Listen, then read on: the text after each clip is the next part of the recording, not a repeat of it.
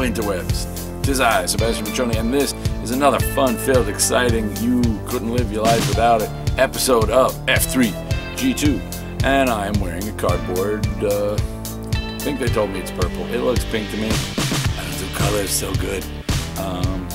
Cardboard pimp hat with a Guy Gardner hero click figure on it, because I can. It's really the best reason. Okay, let's dive right in. First issue to review here. We got the Justice League number 37. They discuss the Amazovirus, and by they I mean Lex and his sister discuss, why the hell did you do this? And she calls him out on all his noble purposes. Oh, Guy Gardner foot down, go boom. On all his noble reasons. She's like, nah, I can always tell when you're lying. And you're doing it. Plus, they have a fight with Patient Zero, and Batman's infected. Continues to be, it's what can I tell you? It's Jeff Johns and Jason Fabok on Justice League. Therefore, it's awesome. Speaking of, this got a little weird for me. I'm waiting to see where they go with it. Batman 37, continuing Endgame. The return of the more menacing than ever Joker.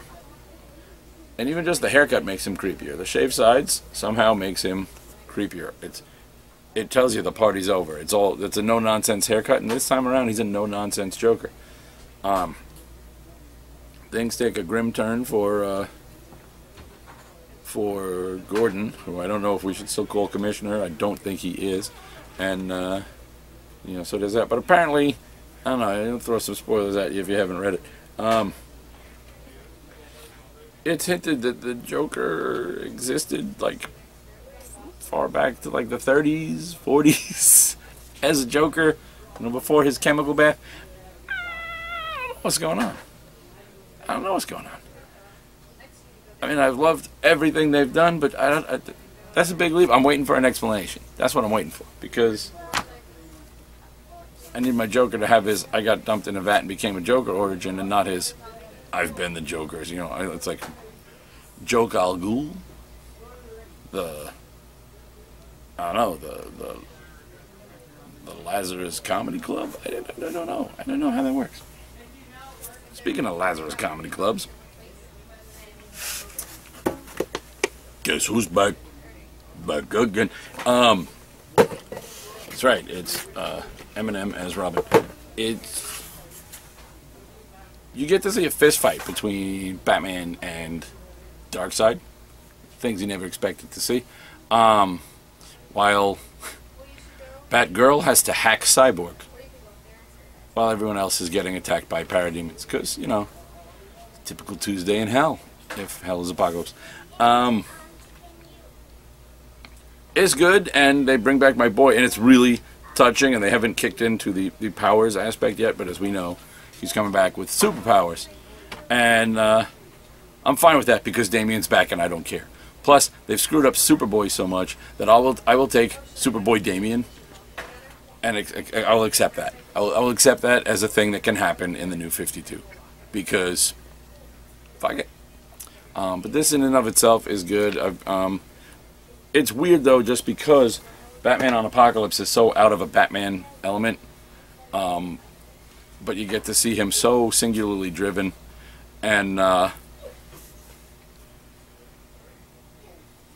you know, this is like so cathartic for him, because if he thought it would work on bodies that old, you know, he'd be going back to Apocalypse to get more of the stuff that he used to bring Damian back with, you know, Thomas and Martha Wayne's bodies, and, you know, possibly everyone who ever died in Gotham on his watch. Hey, why are you dead on my watch? Batman Eternal. This issue, number 37, it caught up to the... That's creepy. It caught up to the regular. It's got as many issues as the entire New 52.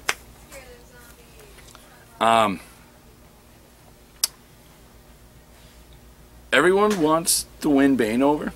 All the bad guys take turns trying to, Bane, be my best friend. No, I will not be your best friend. You can be my best friend, Mr. Bane. You don't know what best friends are. I was born in best friends, raised on them, immersed myself in best friend. Because now I only read Bane dialogue in that voice. And it takes away any effect that's supposed... But some of these speeches, it's like they wrote them in that voice, too. I have no need for you. In fact, I have only remained here this long so that I can ensure the gas main I had... so I can ensure that the gas main I broke was not detected through the smell of rotting food. It only makes sense that way now. But this one slows down a little bit, and especially since we had our big reveal of, look who's in charge, and then there's nothing on that here. So, Thunderworld Adventures Multiversity, oh my god, is like the best multiversity ever, and that includes the one that had Blue Beetle in it. Yeah, I went there. This is awesome. Savannah uses science. Dr. Savannah uses science to make his own scientific rock of eternity, and then is able to now, when his kids, it was a long time ago, Savannah was assisted by his wife and kids. Okay, it is important to remember. So when his kids say Savannah, they turn into like Captain Marvel equivalents. And when Dr. Savannah says his own name, he turns into Black Savannah. And it's great, and it's awesome, and the art is gorgeous. The story is good. Savannah's daughter, who looks kind of like she looks like a cross between Dr. Savannah in drag and the one daughter from Bob's Burgers. But when she says the name, she turns into this like busty, sultry, super sex goddess that has like an interesting effect on Captain Marvel Jr., or does she? He seems to play her rather well, like a Stradivarius, one would say. So that was pretty damn cool. So much fun. Yay. I want that world to get its own book. Ms. Marvel. See, look, she followed Captain Marvel because it's funny, but the other Captain Marvel is in here. We should get that too and make like a... Oh, I got my fall down. Make a Captain Marvel... Where is it? Where is it? Okay, we'll go this way. Marvel sandwich. Boom. It's Captain Marvel. Look, vintage looking cover. Very clever with the cleverosity. This is so good. Kelly Sue DeConnick and Captain Marvel are like the peanut butter and jelly of my mind because they're just the perfect combo. I love them. And this issue, so good, and starts a two-part Christmas Carol. Carol gets letters from home, and you know, a lot's going on that they kind of miss her for, and she misses them, but also there's stuff that she was like, oh, if I'd have been there, I could have helped. And then she gets, she's got Lila Cheney with her, so she's going to go home for a little quick pop-in on ye old planet Earth, just in time for Christmas. And it's really good. The art is threefold. There's three parts to this story as she's reading different letters. So you get David Lopez, Marcio Takara, and Laura Braga. Each one has a different tone that fits what's going on. Really perfect. It's a wonderful thing. It's a wonderful thing. Ms. Marvel, also a wonderful thing. And it's the return. She gets to fight her greatest villain, who is in fact an insane human parakeet clone hybrid. So that alone, that's my review. It's the return of her arch nemesis, the evil mastermind that is a human cockatiel clone guy. I don't know. You need to read this book and understand that it is like so great. Teen Titans continues to be on the plus side of okay. I really want it to be great. It's so much better than it was. So, but I want, hey, we're at issue 5. Kick it off. We meet Power Girl. She's not dressed as Power Girl. She's dressed as Wonder Girl. But it's okay. Everybody is, because Wonder Girl has like a gang of fans that are actually more of a gang than a fan club. So that's interesting. Robin knows something's up. That was so good for me, because Robin was falling way too much for what's his face?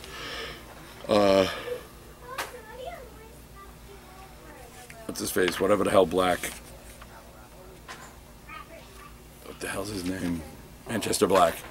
His whole spiel of, oh, you should join Star Labs, but he knows. He's like, yeah, I felt too good about it, so clearly something's... So it's good that he was going on, and you get Gar spying in the form of first a louse, then a mouse, because he rhymes up in the house.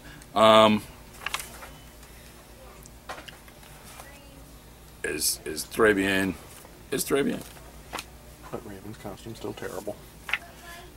All new X-Men. When Jean met Jean, they're still in the Ultimate Universe. They've met Ultimate Spidey. Now they meet the Ultimate X-Men. They're all kind of scattered across the world. Dr. Doom drugs the Beast. Iceman fights in the desert of Arizona. It's continuing. Mahmoud Azar on art, and the colorists are Marte Gracia and Marcelo Maiello. The book's just beautiful to look at, and Brian Bendis.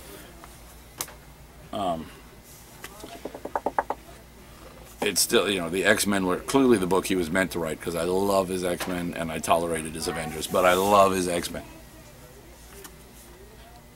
Guardians of the Galaxy. Venom suit. Who got the Venom suit? First Groot, then Rocket, and we leave off with them trying to figure out what to do when the suit goes on Drax. Yeah, it's not great. The book is great. This is another thing Bendis is supposed to write. Because sometimes Bendis gets a little too carried away with the wise-ass voice, like everyone's a wise-ass, because clearly Bendis is. But this is a book where, no, it's legitimate, everyone's a wise-ass, so you can do that. Supergirl number 37 was a whole lot of meh.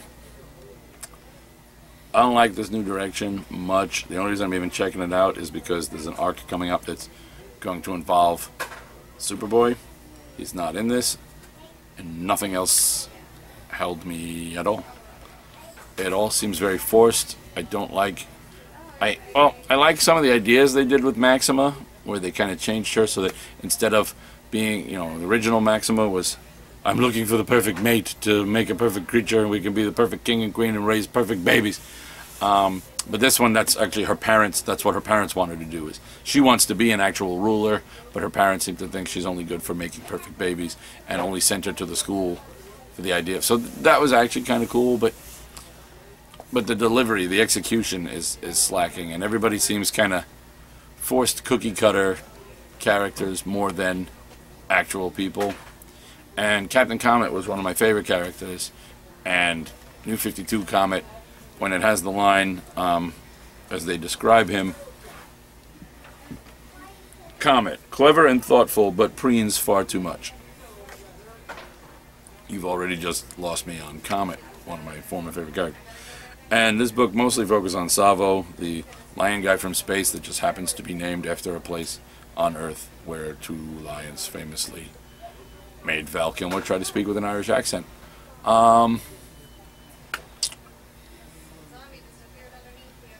Moving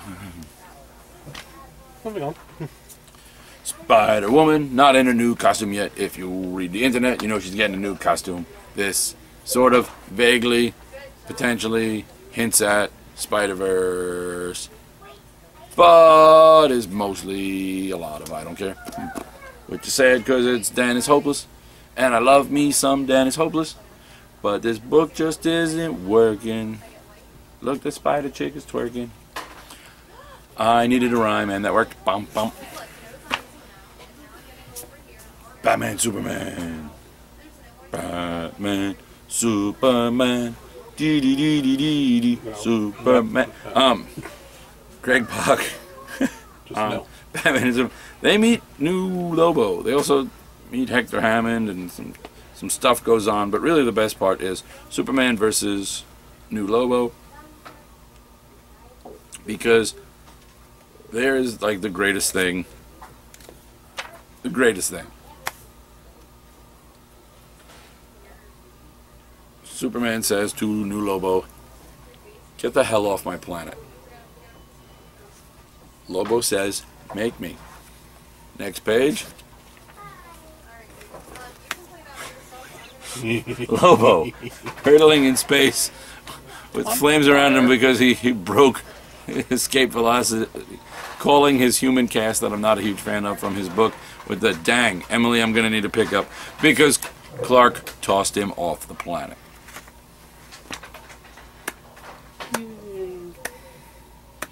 I'm not clapping the removal of you know, I'm begrudgingly, I'm liking New Lobo because Cullen Bunn, but Craig Park making him do that, it was just a great thing of, you know, Lobo, you know, make me.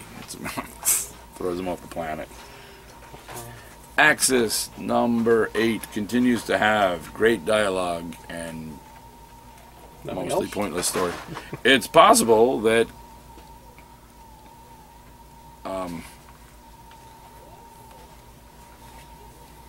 it is possible that Carnage just, I don't think he's dead, but it's possible that he just sacrificed himself to save the Earth while singing Freebird. Told you, the dialogue in this is so much better than the story. And then leading to a line as Spider-Man fights the now evil inverted X-Men as he gets to jump on Storm's back, announcing, "The worst person I ever knew," you know, the Colossus is like, what could have stopped it? About the bomb that Cassidy, that Cletus Cassidy may or may not have sacrificed himself stopping. And Spidey, you know, what could have stopped it? Spidey jumps in going, "The worst person I ever knew doing the noblest thing I've ever seen." And that's just, you know, that's good dialogue. That's, you know, there's some great dialogue in here. And it's a shame that the story just isn't as great as the dialogue. All new Captain America. Look, it's the all new Nomad. Unless somebody were to kill him at the end of the issue. Is he dead? Oh no. Because, you know, this is where it goes up to. So proper him or still Axis? In here he's proper. He's not Axis and inverted like in Captain America and the Avengers. In this he's all a good guy. Yay. There's a lot of, in the comics that came out this week, there's a lot of heroes getting their heads stomped on. Darkseid stomps on Batman's head. Crossbones stomps on Falcon America's head. It's just a lot of head stomping. Captain America. Fantastic Four is a book that is ending. This is number 14. That's all I care. This is great. Because, mostly because Charles Soule, but also because Spider-Man versus inverted Medusa. Ooh.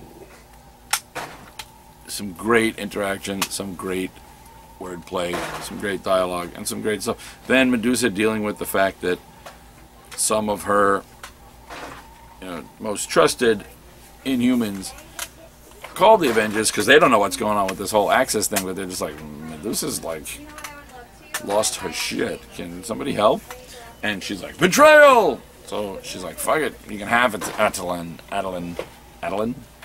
I'm out of here. World's End number 2.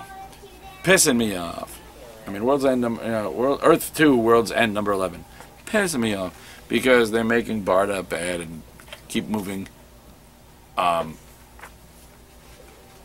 Mr. Miracle closer to Fury, the daughter of Wonder Woman, and I don't remember who that was trained by Steppenwolf or whatever. That's stupid. Mr. Miracle plus Barda equals, don't fuck with that. You took Lois from Earth 1, Clark. Don't take, since the New Gods, there's only one new Genesis, so they're the same for every Earth. Don't be taking Barda from, you know. No. At the risk of sounding like every whiny fanboy on the internet. No, there's certain things you're not allowed to just fuck with. And, yeah, this is some Kirby age. This is a Kirby marriage. Don't fuck with the Kirby marriage. Thank you, DC. Wonder Woman, number 37. I loved the Azzarello Chang Wonder Woman, so I wasn't sure what I was going to make of David Finch on art and David Finch's wife that we've never heard of writing. But David Finch's wife that we never heard of writing, I like her. She's good. I'm glad I've now heard of David Finch's wife, who has a name, but it just says M. Finch on here. As we've known from any episode I've ever looked at, whenever I go looking for a title page, it is never anywhere near where I go looking for the title page. So finding people's names never works well. Meredith Finch. Plus, very important thing happens in here on 2 levels. I'm gonna give you a spoiler countdown. This is important. There's a character in here. All right, at the end, sacrifices are made, and I don't know what her new version is gonna be like in the new 52. But in 3, 2, 1, Donna Troy makes a new 52 appearance, and to make my creepy cameraman happy, Donna Troy's first appearance, she naked. Ooh, naked Donna Troy. Naked Donna Troy. Coming out of a cauldron. So what's this mean for the new 52? It means we got Donna Troy. As the new 52 tends to teach us, it's like the monkey's paw. Anytime someone says, I wish they would give us this character, the new 52 does, and immediately makes us wish we'd never asked for that character, because they do horrible, horrible things to them. Little freaking Napoleon Dynamite looking Ted Cord hanging out in an issue of I don't know, Evil, whatever the hell that was called. What was that called? Forever Evil? Yeah, Forever Evil. Wally West fans, they clamored for Wally West. Yeah, no. They got almost Wally West. Iris.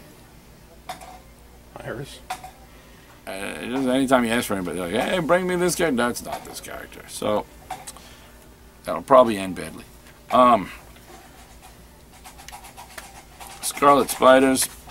Mine has screwed up staples. What the hell's up with that? This was probably going to be my $1 billion comic, and now it's nothing because the staples are broken.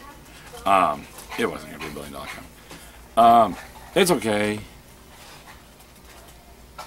There's a cool concept that these spider hunters are clones themselves. So every time you kill them, they're just recloned. So who's out there finding this out and trying to prevent the reclonification? Well, the 3 clones. Kane, Ben Reilly, and the Jessica Drew clone of Peter Parker, female clone of Peter Parker, Ultimate Spider-Girl, now called Black Widow. Hobgoblin is very, very silly. I like it, but it's a little too silly. I don't think being Axist would make him quite this silly. I mean, he was always very, I'm going to make a buck on this. But in this, he's almost like... Deadpool stupid? Yeah, he's like Deadpool stupid. Which is fine, for Deadpool and everything. It's not a Deadpool knock. You know what I mean? People who like Deadpool like him for the Deadpool stupid. But I don't see this, this guy becoming that level of silly. I don't have an S, I have a number. Solitary. Number 1 of 4 from Devil's Due. This is good. This is we're getting the story in flashback and what's happening right now. A hero is on death row for deaths he claims not to have committed. He says he was trying to save people, and he's not responsible for the deaths. But apparently one of the deaths included the warden's wife, so it's not going well for him. Plus, it turns out they give him the electric chair, and he's one of those heroes who regenerates and wakes back up. So now they have an unkillable guy that the warden, you can kill him and he'll get better. And the warden hates this guy, so they can just beat him perpetually in solitary. And at the same time, he's trying to figure out what happened. His parents were superheroes, and he was originally a sidekick. And whatever happened also killed his parents. And he was trying to save the day, and it didn't go well. And it's a neat little, we've seen the hero deconstructed a lot of times. But this is a different little, very specific angle on it, and I really, really liked it. Futures End number 33 is... The Atom was really cool, and there's, future Firestorm stuff. That's about as good as I got. Flashback issue that my former review partner, Sean, if you guys used to watch the old show on a former site that will remain nameless, sillybritches.com. That's not the name of the site. That's our code word. Shh, tell no one. Sean didn't like it. It's all flashback. The whole story kind of ends with catching up to now, just for a little in between, just for a little segue to the next issue. It's Miles having the talk with his father. His father's like, look, let me tell you what happened. And it turns out his father was an agent of S.H.I.E.L.D. who was undercover on a task force to try and take down the Kingpin and did a lot of things he's not proud of. So having a son who's doing this, it was a bit much for him because he didn't want that kind of life for his son. So it's good, just doesn't have a lot of Miles Morales. And that upset Sean. Superman Batman, didn't we review that? Wait, it's World's Finest. Superman Batman of Earth 2. Apparently on Earth 2, Bruce and Catwoman's relationship is different, but still is kind of messed up as New 52 Batman and Selina. One is proof of this. She like scratches his face while talking to him, and he's like all into that. But it was good. I know this is one of the canceled books for the upcoming months, so I'll be sad to see it go. But I'll be sad to see anything go that Levitz writes. Paul Levitz should be writing everything, though he'd be very tired. And Harbinger Faith #0 was really good. Really gets into Faith as a hero and someone who wants to be good and someone who wants to be accepted and someone who wants to be in love and someone who is more or less at peace with who she is and is comfortable with the fact that yes, she's heavy and yes, she's a total geek chick, but she's owned that and she's okay with it. And it was really, really good, really sweet. She's just, you don't have a lot of characters like this because there's comic book laws that say we have to draw you to be hot even if you're even if you're supposed to be, like in a lot of the DC books there's an ad for the Clarion stuff. I don't know if it's in this, we'll see if it is, because that'll help support what the hell I'm talking about. Yeah, and look, they got this Zell chicken in her. The description says she's young, gorgeous, and she's a little chunky. But, and I'm all for, a little weight on the characters so that, I can feel like I could potentially be in a comic book universe. But this is her here. That's the a little chunky. I don't see the chunk. Not a lot. I just see curvy, and that's it. I just, and the fact that they have to learn she's young, gorgeous, and she's a little chunky. Why do the chunky people have to be gorgeous too? Why can't we just have some normal people?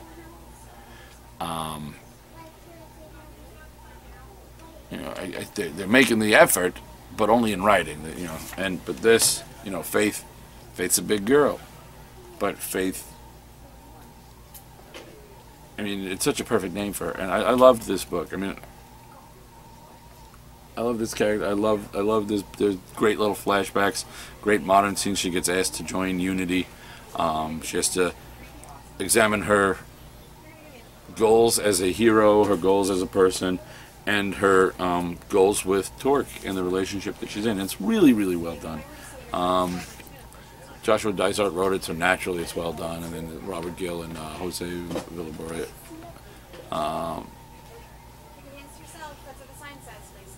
on the art and colors, and it's really solid issue, really good. And that's everything I got. So I'll see you next week, assuming Steven doesn't have more operations and forget to delete stuff and not put this up. Christmas next week. Oh, crap. I won't see you next week because Christmas is next week. So I'll see you in 2 weeks, and Steven can have all the operations and forget whatever the hell he needs to.